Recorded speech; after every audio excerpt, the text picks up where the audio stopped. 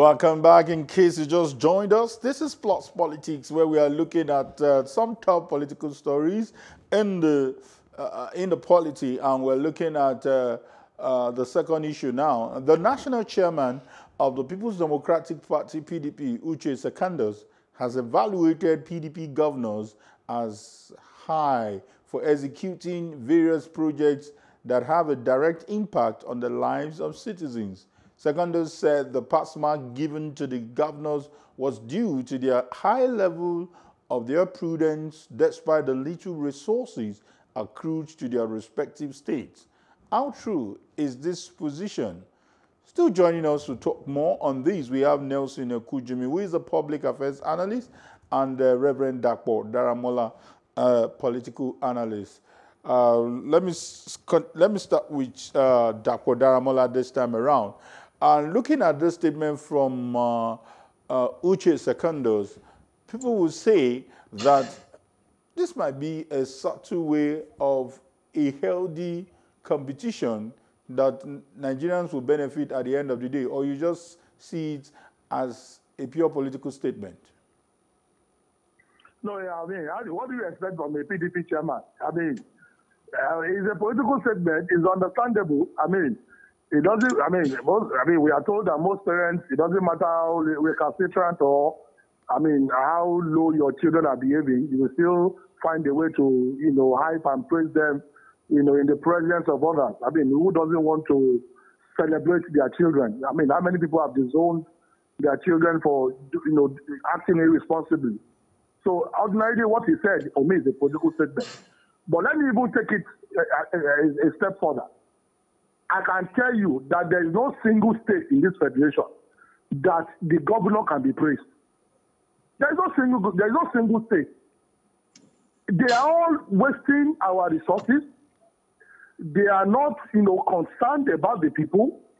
What is the state of education? When we were discussing in the first segment, I said there are certain parameters that you have to use to know whether, to conclude, whether, objectively. So let me start with education. How many of them can boast of ultra-modern classrooms for their students? I'm not talking about tertiary here now. Even at the primary and secondary school level. Is the question directed at me? You go around all these states and you will still find students who are sitting on the floor, students who are using, blocks, as their seats, students who are, not being taught properly. What is the standard that he is using? I mean, let's go into even the road networks. We all come from this state. We travel home. I remember when they were celebrating my governor, and now you go to election and see what is on the ground. Go to Osun State and tell me what you can call anything ultra-modern. Let's call a spade a spade. Okay. So there is no single governor. Okay, Dr. Daramola, I was going to tease you. I was going to tease you that whether the question was directed at me, but trust me, I'm coming back to that. When you say there's no single governor, I think I know a state that I might want you to check. And maybe I should whisper it to you. I'm coming back to that. And that is Borno State. I've heard so much about that governor.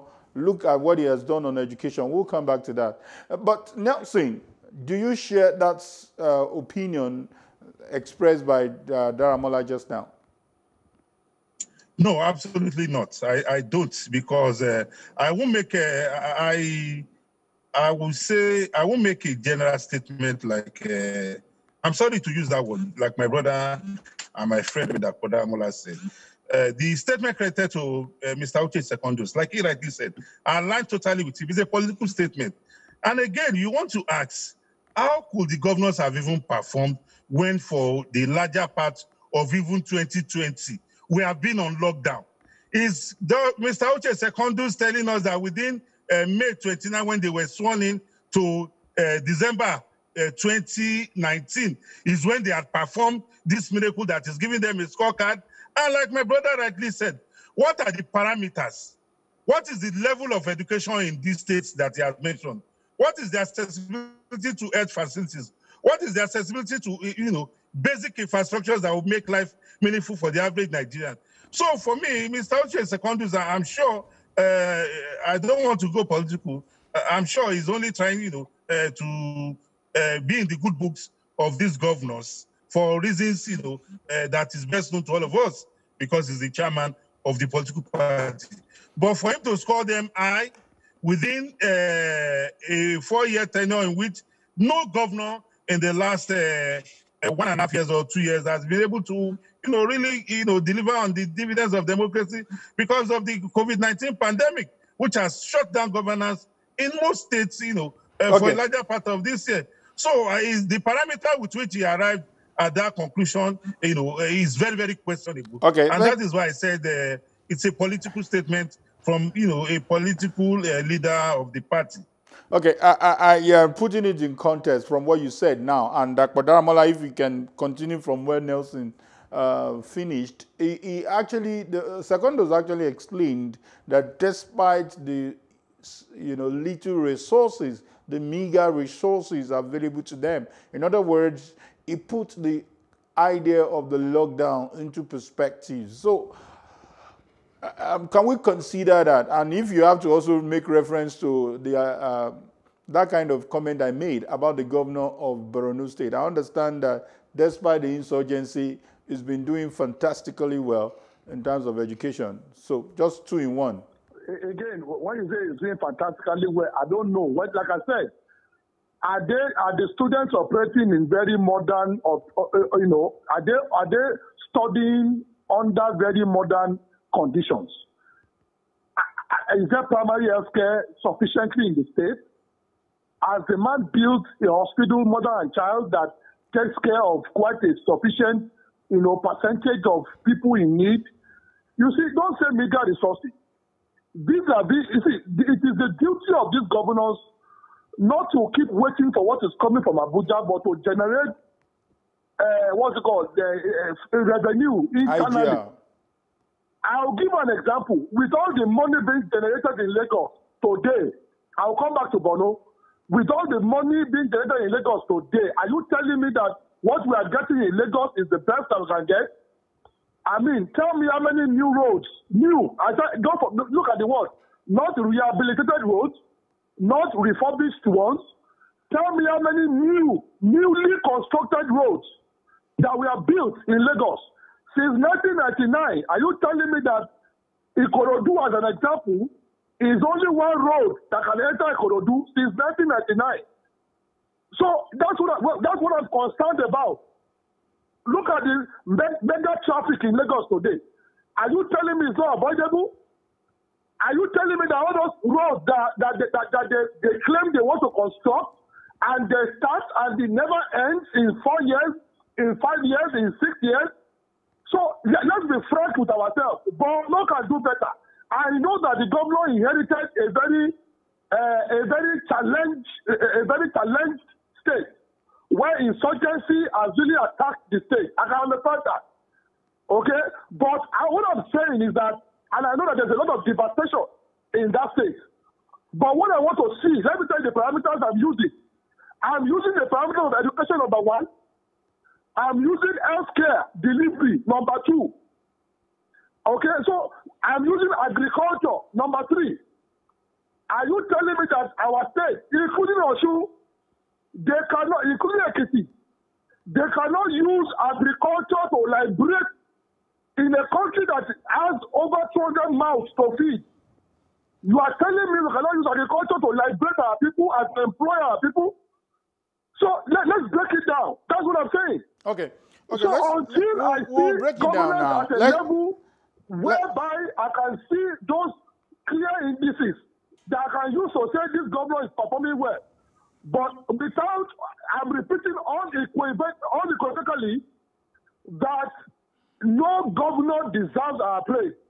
Let me also tell you, how many of them I'm coming back to that. President Muhammadu Buhari, when he suggested that there should be local government financial autonomy. Okay, Dr. Daramola, please, let me stay with you so that I'll make it 2-2 now. Let me stay with you. Can we put it in context? Can we be very, very factual?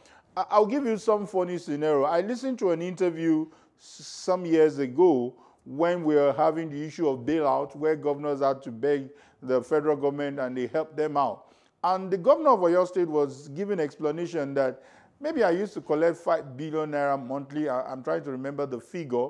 Now, because of the fall in crude price, I started taking 2.5 billion.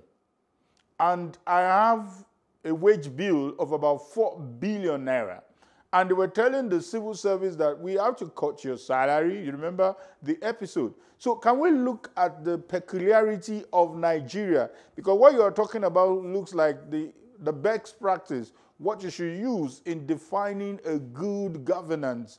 But when we have a problem of systemic issue where the resources are largely at the center, they have fewer resources to handle as a federating unit, have you put all this into context and probably put yourself in their position as a governor in a state in this current arrangement? Is it directed to me? Yes, quickly. No, you see, like I told you, all of this issue of resources are nothing but excuses. I can tell you that for free. I just gave an example of Lagos State. With all the money coming in the internally generated revenue or the one that is coming from the FAAC, I cannot see what is coming in and what is on the ground doesn't complement each other. There is a lacuna. And until, that's what I'm saying, that until we see a commensurate development, something that stands side by side the amount that is the staggering amount that they are getting. Let me also tell you that many of the projects, the so-called projects, they are World Bank assisted, World Bank funded projects. Okay. So what are they using the money that is coming to them to do? If a state like Oyo State, as big as Oyo State, can tell me that, I remember in those days in Ogbomoso on his own had about 2 or 3 factories functioning in Ogbomoso. As a small Ogbomoso, how many factories are functioning in Ogbomoso? Are you telling me that we cannot have a mango producing, mango juice producing company in Ogbomoso? I'll be back. Can employ people and they can pay salaries. I'll be back to you to give your final comment. But let me stay with Nelson. Nelson, I'm sure you have some issues you don't agree with. Go ahead. No, he has stated his position. My own assessment of it is that what are these indices for measuring if a governor or a government has performed well? And these are the basic things that makes life meaningful for the people. How accessible do the citizens or residents in the state? How are they able to access quality, medical facilities? The infant and maternal mortality, how has the government been able to reduce it? Before the government came in and as at now, can we have the scorecard to say, okay, before this government came in, the infant and maternal mortality was maybe 80%, and as at today is maybe 20%. Then we can give thumbs up. How has the government been able to develop infrastructure in the states? You talk about roads, you talk about schools, you talk about even provision of a social benefit for the citizenry. So for me, I think the question now should be, I won't make a general statement. My own is that what are the resources available to these states? And again, don't forget, like the former Deputy Senate President rightly said, we are operating a feeding bottle, federalism, in which the states have become parasites, in which the states have refused to understand that it is their responsibility to generate revenue and stop waiting for resources from the center. And when Mr. Uche Secondus is commending these governors, I want to tell you frankly this evening that with regards to security, these governors have not lived up to the billing. Because when there's any security challenges in their state, every focus is on Abuja, as if the federal government is the one collecting the security votes that is entrusted in the state governors as well as the local government administration. So for me, the statement by Mr. Uche Secondus is a political statement, but be that as it may, we need to challenge these governors or local government administrators or those at the presidency that look, there are basic parameters to determine how a government has performed. And these basic parameters are things that makes life meaningful for the average citizen. How can the man, how is he able to access quality education and, quality and affordable education for his children? How am I able to have access quality and affordable medical care? What are the measures? What measures has the government put in place to ensure security of life and property in the society? These are major things that are what we should be demanding. Also, accessibility to education is very, very key, because if people don't have education, it is very, very difficult for them to break out of poverty. Because as a citizen, you must have an asset. If I'm a doctor now, I'll be selling my service. As a media practitioner, you're selling your service by providing information. But you look at the verse of the Nigerian society, a lot of our youths today are jobless because, one, they have refused, or the government has not made education accessible and affordable to most parents. And it has become very, very unattractive. That is why a lot of our young men today who are out there on the streets. Thank you so much, Nelson Kujumni. I was going to ask you to give your final comment on the way forward, because I promised you, Dr. Daramola, if you can do that in 40 seconds, on the way forward as we go into 2021, what kind of governance do you expect from our governors? For example, I would want a case of, let's scrap the issue of security votes. What more will you ask for? I support you on the first one. The second one is that the people themselves, we ourselves, must demand good governance. That is what you see, the docility of Nigerians. And I'm not talking about a misguided NSAS protest. Don't get me wrong. The concept of NSAS was good, but it was in lack direction. And that was why it went the way it went. That's why it was hijacked. That's another matter for another day. But people must engage their political leaders. We cannot continue to be subservient. Unfortunately, anyway, they believe they were not elected. So our votes did not get them there. They were selected, and so they can do whatever they like. But I am saying that without people demanding good governance, we cannot get to our El Dorado. That is the challenge. Thank you so much, Dr. Daramola, for your time. We quite appreciate. And once again, Nelson Kujumni, thank you for staying with us from 7 p.m. till now. I'm afraid we have to end it here, but it was quite an insightful discussion, which I believe that one day the lamentation will reduce, will not be described as wailers, but people who actually want the best for our country. Thank you once again. Thank you for having me. Let's quickly have a short breather, and when we come back, I'll be giving you my take.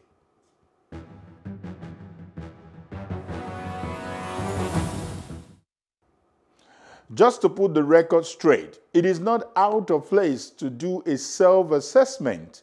What can be a terrible case is if one is on a self-delusion.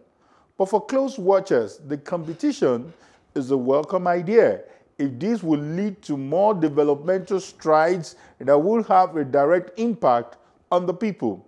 With provable performances, a press release or a press conference will not be necessary. To the political class across board, let 2021 be a year of performance and not a year of smear campaign.